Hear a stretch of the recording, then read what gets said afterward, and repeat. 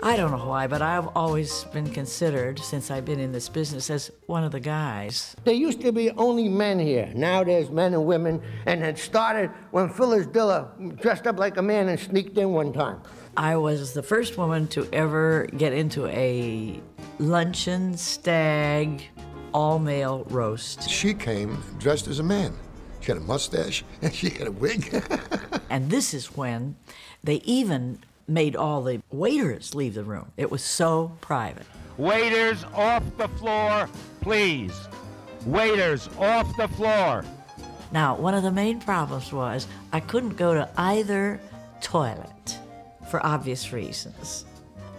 I couldn't go to the ladies' room. They would scream thinking I'm a man, and I couldn't go to the men's room because I would have screamed. I want security so no one sneaks in again as a man. So, gentlemen, for a security check, I'd like you just to reach over to the man next to you and hold his balls throughout the luncheon.